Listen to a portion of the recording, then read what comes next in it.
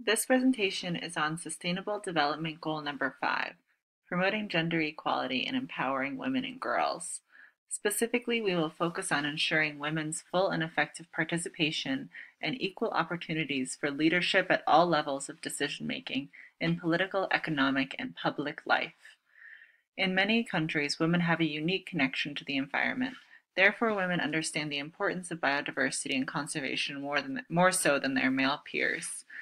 Women are also impacted more by climate change and extreme weather events. By increasing female participation in political, economic, and public life, advocates for the environment will be increased. Worldwide, women remain underrepresented in education, politics, and the economy. The gender gap in education is improving. However, girls in sub-Saharan Africa, the Middle East, and Asia still face difficulties achieving primary, secondary, and tertiary education as compared to their male counterparts. Impoverished nations show a higher gender gap when it comes to education. When women do not achieve education, they are put at a disadvantage. They are more likely to be impoverished, to have limited access to jobs, and to not participate in the political system. This lack of education is one factor that contributes to the unequal participation of women in the workforce. Women are 30% less likely to participate in the workforce than their male counterparts. In countries where employment is equal, women suffer from a pay gap of 77% in limited leadership positions. Women of color are even more affected than their white counterparts. With limited participation in leadership positions, women have a smaller influence on economic issues. Out of 196 countries, 19 of them have women leaders, and 22% of parliamentarians are women. Women's participation in politics is the slowest growing gender gap measure. Women participation has only increased 11% in the past 20 years.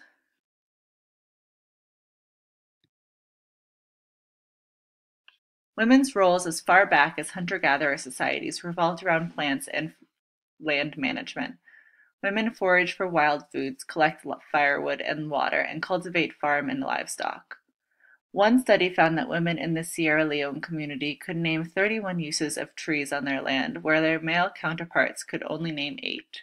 Another study found, through a survey of men and women in the Amazon, that women have a better understanding of conservation and why it is important. Their input was included during the formation of a natural reserve, and it proved to be quite valuable.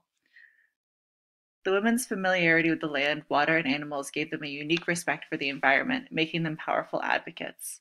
When women have access to forest and agricultural land, their families benefit greatly.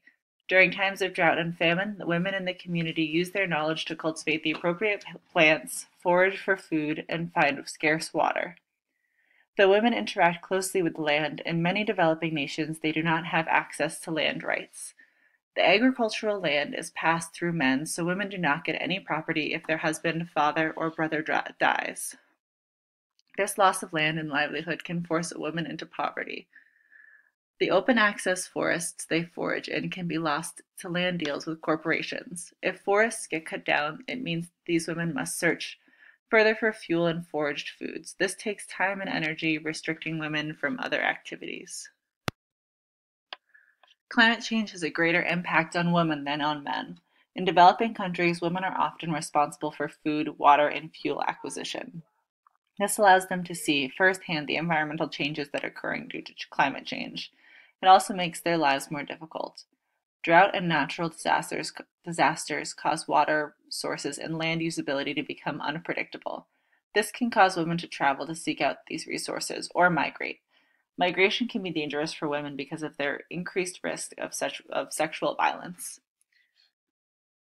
Natural disasters are also part of climate change. Women are more likely to die, and die at an earlier age due to natural disasters than men.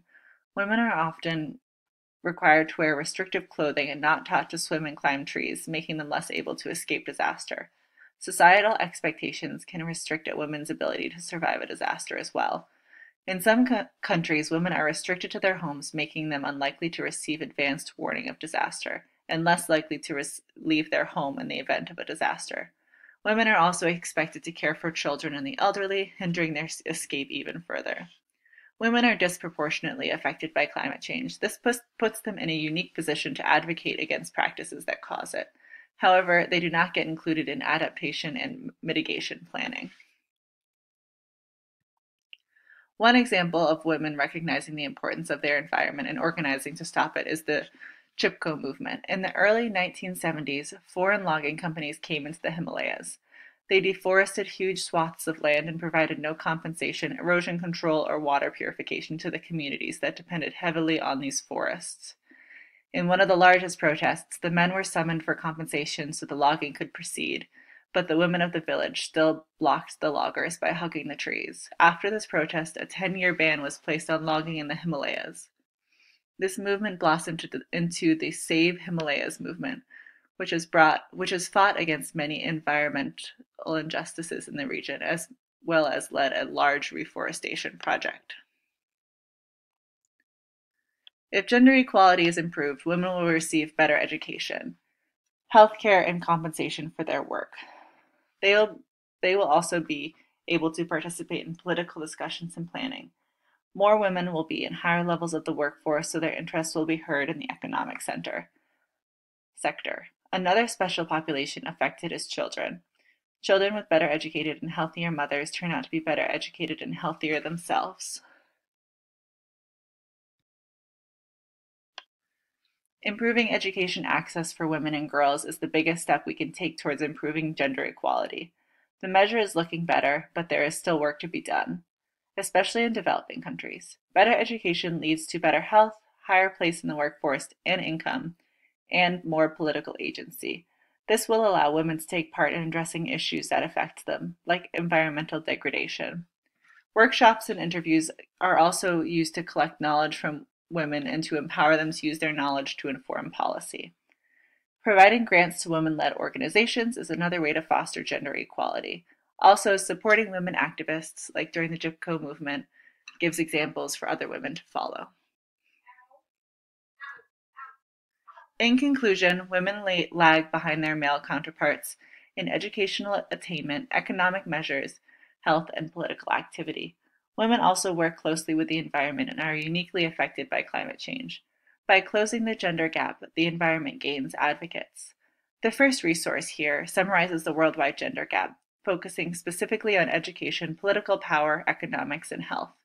The second resource focuses specifically on women's relationship to the environment, and the third focuses on women and how they are impacted by climate change. Thank you for listening to my presentation. If you have any questions, feel free to post in the comments below.